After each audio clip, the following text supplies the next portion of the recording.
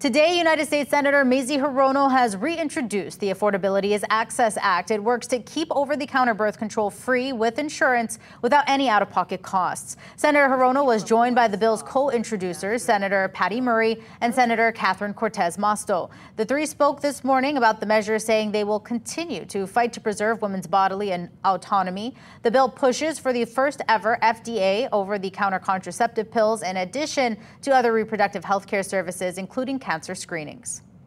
The fight continues, and especially too many states now are foreclosing just about every opportunity for us to gain the kind of control over our bodies, including access to contraception.